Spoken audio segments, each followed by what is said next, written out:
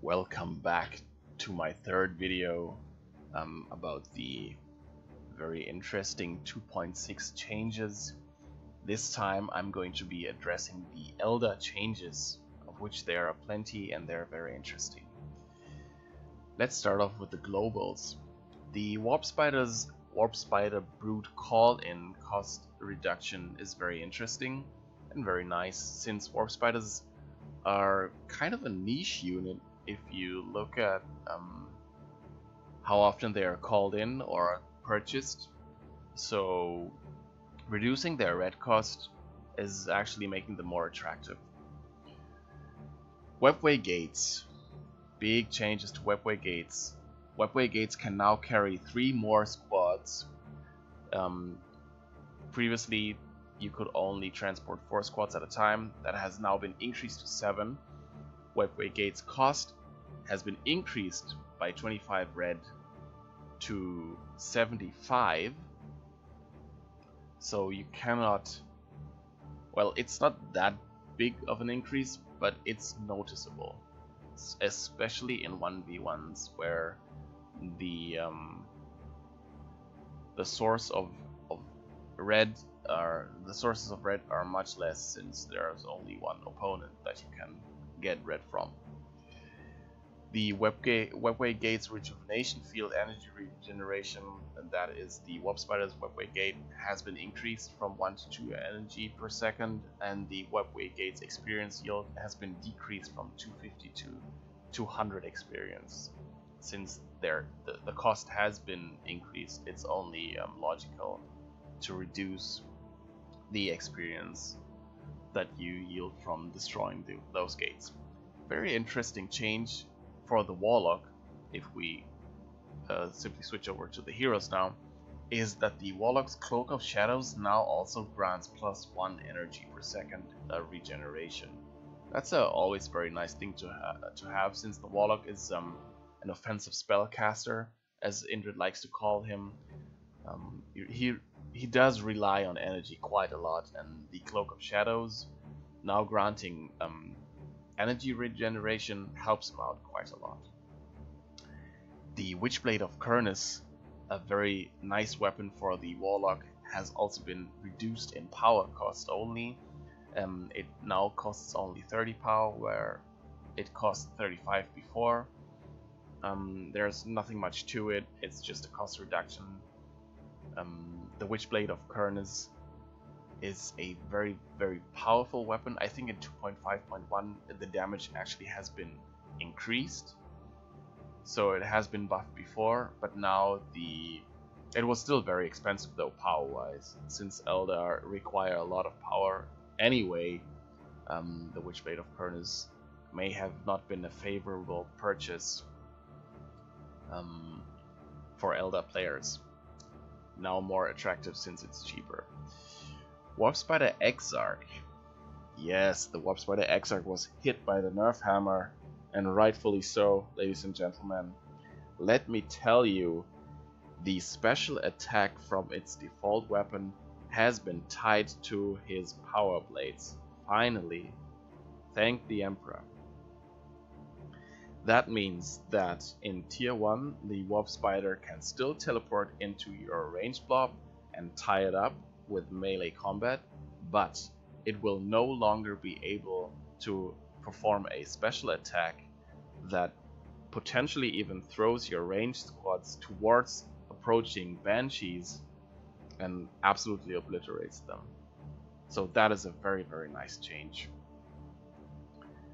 I repeat, the special attack from the Warp Spider Exarch has been removed from all his ranged weaponry and tied to the power blades only.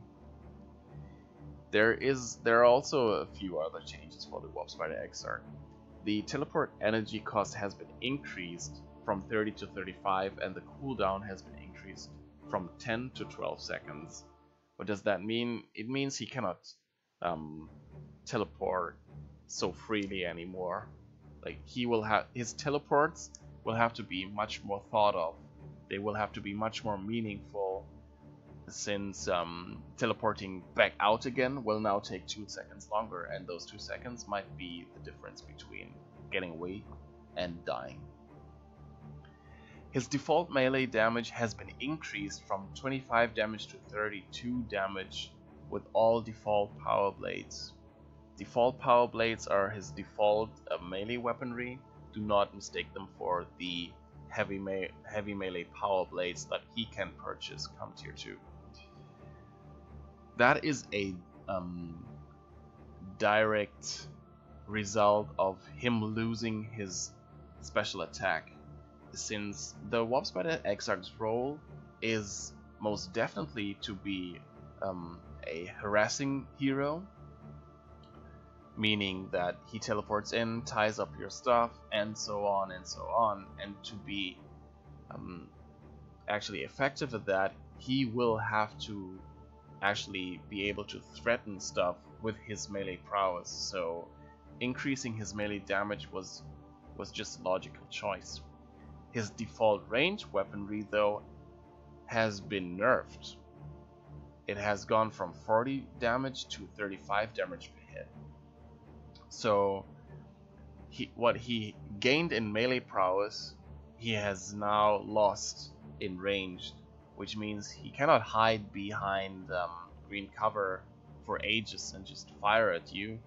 He will actually have to really think about, do I go into melee combat or do I hit my targets from range? Because his range damage and his melee damage are almost the same, while range damage is still slightly higher. Another very important change for the Warp Spider Exarch is the Entangling Web has been moved from tier 1 to tier 2. That is actually a reversal, since the Entangling Web was moved to tier 1 with the 2.5 patch, and now I'm very sorry for that, and now it has been moved back to tier 2. Just ignore the seam sounds. That's a very big change, since now he'll actually struggle again against melee heroes and units like ASMs, sluggers. There are a lot of combos that you won't be able to pull off anymore in tier 1, and a lot of build orders that will not function as effectively anymore in tier 1. For example, you could go triple Die Avengers versus Space Marines, which is logically, or actually a very stupid build order to go to, since Space Marines can easily counter that by going for ASMs, and the Warp Spider Exarch would just counter that with the Entangling Web, entangling the ASMs, and you could just grenade throw, like maybe even triple grenades onto the ASMs and even wipe them potentially. So the Entangling Web meant that the ASMs could jump in only once, disrupt, and then they would have to leave immediately or be grenaded to death. So that has been changed. You will have to now be way more careful with your build order versus melee threats than before. The Shimmer Orb cost reduction from 100 requisition 25 power to 100 requisition to 20 power is also very nice, I guess. The Shimmer Orb has always been very strong. I do not see why this was needed. I can find no reason right now at the top of my head. Anti-gravity grenades cost reduction is also very nice. I'm guessing they were very niche, not very popular amongst the players, so the cost reduction is mainly to how do you say, to improve on his harassing role. Same with the Shimmer Orb, the anti-gravity grenades. You can harass with these war gears. You can be very defensive with these war gears as well. I'm guessing that is just to bolster that role that he has been pushed into now. Enhanced warp jump generator cost increase. Well, apparently people in the developer team do not want him teleporting around all day long, so the increase of 30 requisition does hit him quite hard. And the energy regen has been reduced by 2.5 by 1 energy per second It's very interesting that it's actually the same amount that the Webway Gate rejuvenation field has been increased by. So Webway Gate play is now a way to maybe make up for that loss. Let's go to the Farseer. I've been talking about the Warp Spider for quite some time here. The Farseer, there's only one change. It's similar to the Chaos Sorcerer's change. The Shuriken, her default ranged weapon, has been buffed. The Shuriken pistol's DPS has been increased from 2.47 to 8.5. Nothing to be afraid of, but still, it just makes her more effective at actually chasing down and peeling off units that are trying to kite her. Farseer has always been considered to be the weakest tier 1 hero, so maybe that change will benefit her. Dire Avengers have been the topic or the center of a lot of controversy. Their HP has been reduced by 20 back to 100, and now the aspect of Avengers now grants a 20 HP increase to the squad again. It's basically what the battle equipment used to be before. So 20 HP increase, you get the energy shields, you get the grenades, you get the fleet of foot. So basically what it used to be before. Dire Avengers have been, as I've said before, the center of a lot of frustration also, since they were quite tough, to be fair, and they dish out a lot of DPS. I've done the math, and they almost deal tactical marine level of damage while costing only a fraction of what tactical marines actually cost. So if you even purchase the Exarch, their damage goes up to tactical marines plus sergeant level damage in tier 1. So nerfing Dire Avengers has been warranted, most definitely. Now the Exarch is also getting a lot of rework here. The Exarch's HP has been reduced to 250, the population cost has been increased. That is to stop triple Dire Avenger builds with triple Dire Avenger Exarchs, since that will now be felt. The upkeep has been increased as well, so spamming Dire Avengers will not be as good as before, since it will put a lot of strain on your economy. And if you bleed Dire Avenger models, you will most definitely feel it, since your tech will be delayed by a lot. So triple Dire Avenger builds are now discouraged. Range damage reduction aura has been reduced from 25% to 20%. That is actually to fix a bug that the Dire Avenger Exarch could not die on retreat, since its range damage reduction aura and the damage reduction from retreating would stack and make the Dire Avenger Exarch invulnerable on retreat. That has been addressed.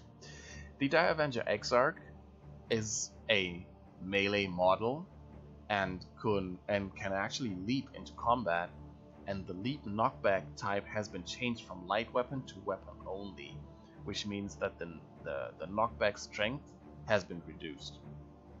It used to do a lot of knockback, like not knockback damage, but the knockback was huge. And the domino knockback strength from the leap has been decreased to absolutely 0, so there will be no more domino knockback from the Dire Avenger Exarch's leap.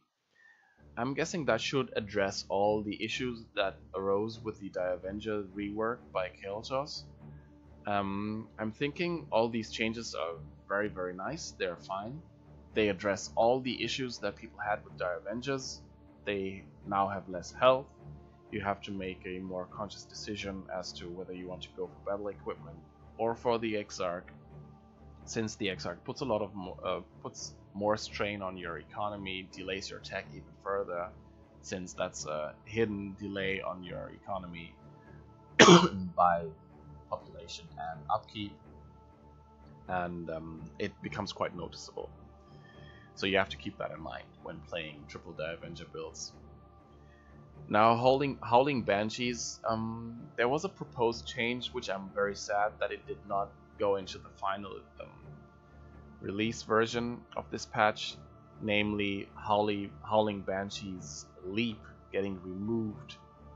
Sadly, that did not happen. They still have their Leap. I would have very much liked them to get their old melee charge back, because it will also solve a lot of issues with the shotguns, for example, not working on leaping units, since while they're leaping they are immune to knockback, which often screws over engagements entirely for Space Marines, because once Banshees get into melee combat, unless you are either the Force Commander with a Thunder Hammer or have Purification Rites or Bionics at your disposal, you have a very, very hard time to get them off your stuff again. So the Exarch's cost has been reduced from 90 requisition 25 power to 90 requisition 20 power. That is a very much needed change, since the Howling Banshee Exarch died a lot. And the Exarch's melee special knockback type has been changed from light weapon to weapon PvP as well. Same goes for the Dire Avenger Exarch. That is just to address the amount of knockback that Howling Banshees can inflict. Now, one of the most interesting changes is the Ranger changes.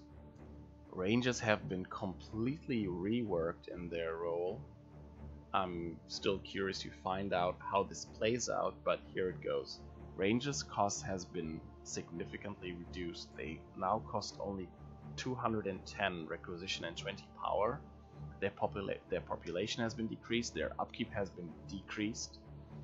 That is to make Rangers an asset to almost any Eldar build order that you can think of. Like, you can now fit Rangers into any build order.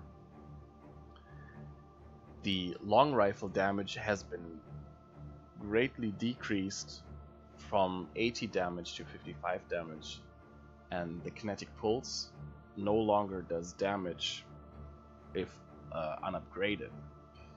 The kinetic pulse cooldown has also been reduced from 70 seconds to 50 seconds, and now that's where you begin to see their new role. They're not so much a damage dealer now, as they are supposed to be detecting, which is their main purpose, of course. And they're also supposed to be a supportive unit, since with their Pathfinder gear, which has been increased in cost, but with their Pathfinder gear they can further reduce the cooldown of the kinetic pulse to a mere 35 seconds, which is quite substantial if you ask me. It means they can be a highly disruptive unit that can disrupt, for example, setup teams every 35 seconds, which is quite a lot.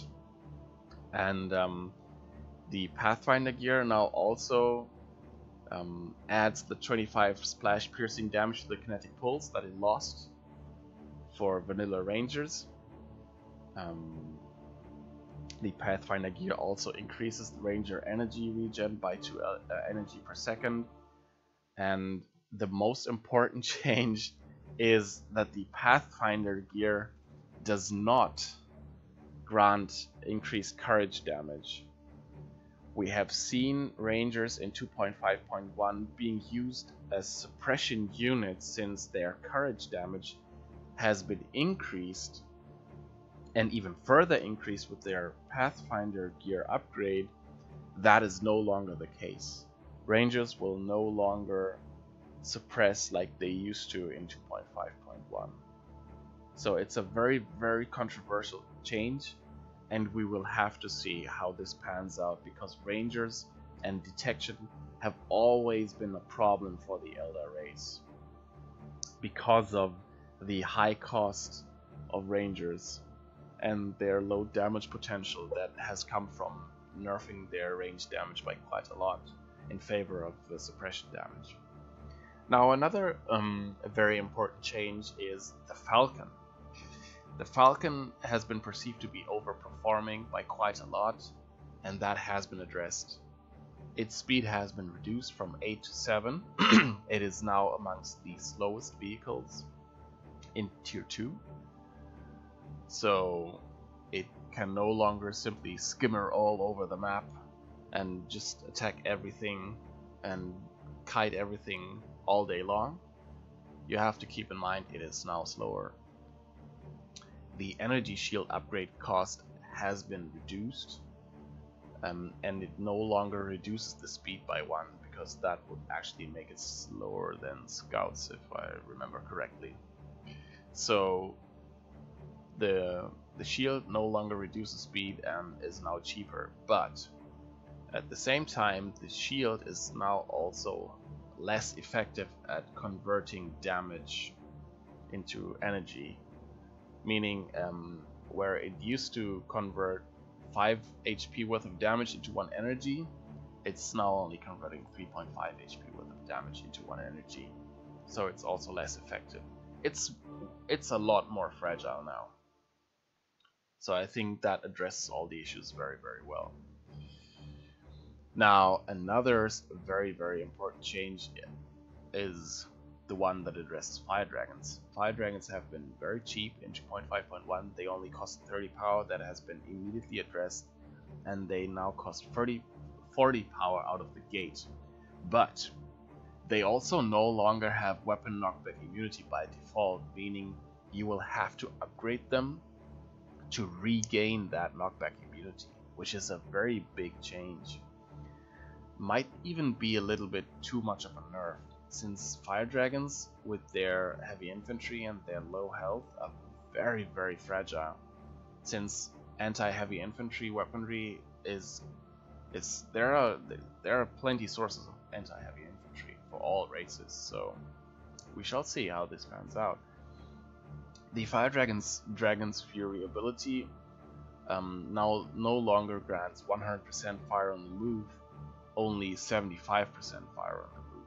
So that's another nerf to their anti-vehicle capabilities while chasing, since them chasing down vehicles has actually been the center of a lot of frustration. They were very, very, very good at it. The Fire Dragon's Exarch has been reduced in cost, which is very nice, only in requisition, but still, it's very nice. And now the Fire Dragons have a Dragon Scale Armor upgrade. The Dragon Scale Armor upgrade now gives back the immunity to knockback as a passive aura, and it costs 50 requisition and 15 power. So to get back the old Fire Dragons without their Exarch, you will have to invest 410 requisition and 55 power, which is quite a steep price, and we shall see if this doesn't push Fire Dragons into a very, very niche AV unit. Now, Warp Spiders have been changed somewhat, but only addressed slightly, since Warp Spiders were always fine. Their Haywires have been buffed. The energy cost has been reduced from 50 to 40, which means they can now teleport even while not having full energy and still be able to throw a Haywire grenade, and the cooldown has also been decreased, which is nice. Wraithguard also big changes for Wraithguard. The Wraithguard's cost has been reduced. They cost 10 power less now. Their health has been greatly increased, to 750 HP, and the Exarch sight radius has been increased from 30 to 50. What does that mean? There has been a long discussion about the role of Wraithguard. While everybody can agree that Wraithguard were very, very strong and maybe even overpowered, not maybe, but they were overpowered with their fire on the move mechanic, their role has been changed to a tanky frontline unit that can act as a damage sponge now for the Eldar race, where all their other units are very fragile and cannot take huge amounts of fire. Wraithguard now come into place. And why are they a good frontline unit now? Because of their weaponry. Their weapons now suppress again because their courage damage has been increased. I'm curious why this. Actually, it's written here beneath fire in pattern. Yeah, they can no longer fire on the move. That is not a downside, but that was a needed nerf. But their windup has been decreased from 1.25 seconds to 1 second, and the weapon reload duration has been increased in turn. But the courage damage per hit has been increased from 20 to 30, which means Wraithguard can now suppress again with their weapons, meaning they can move in front of all the other Eldar units and just suppress stuff with their devastating, I'm not even sure what they're called, phantom cannons, and then the other stuff follows the Wraithguard into battle. So that is their main role now. They're huge damage sponges now. They will obviously synergize very well with the Farseer again, or even not very well, but not again, but even more so now, since Fortune on Wraithguard is going to be very strong, since it decreases the damage they are taking, and channeling runes from the Warlock with the Wraithguard is going to be extremely valuable, since everything in the world will now focus down Wraithguard when they see them approaching, and with their increased sight radius by the Exarch, I'm going to talk about that afterwards. The channeling runes will make the Wraithguard even more frightening, since the channeling runes heals at an amazing rate. Now, I've forgotten to talk about the Wraithguard's Exarch sight radius. The Wraithguard Exarch was a very niche purchase because it was very susceptible to be killed actually first out of all models, because it will always just leap into combat and I don't know, for some reason try to be the first in the enemy's face, but so people would not get it because it was such a huge risk, because if the Exarch dies, Wraithguards are stunned. The Wraithguard, I have just talked about their role, how they're a frontline unit, but they will also need the sight. But with a sight of only 30, they cannot even see tactical marines, which can fire from maximum range, so they would have to traverse a distance of 8 to even be able to see tactical marines that can already fire at them on them. So you are encouraged to purchase the Wraithguard Exarch because it vastly increases their sight. It's also very nice if you don't want rangers, because the enemy might have detection. If you don't want rangers to give you sight, but you want your Wraithguard to give your other units sight, maybe you have a D-cannon or you have a fire prism, and you let the Wraithguard move into the fog of war, since they are very tanky now and they can give your other stuff sight. That's how you use them now. Then we have the Wraithlord. The Wraithlord's population has been decreased from 12 to 10 to not put such a strain on your economy. It's namely to just make it more attractive.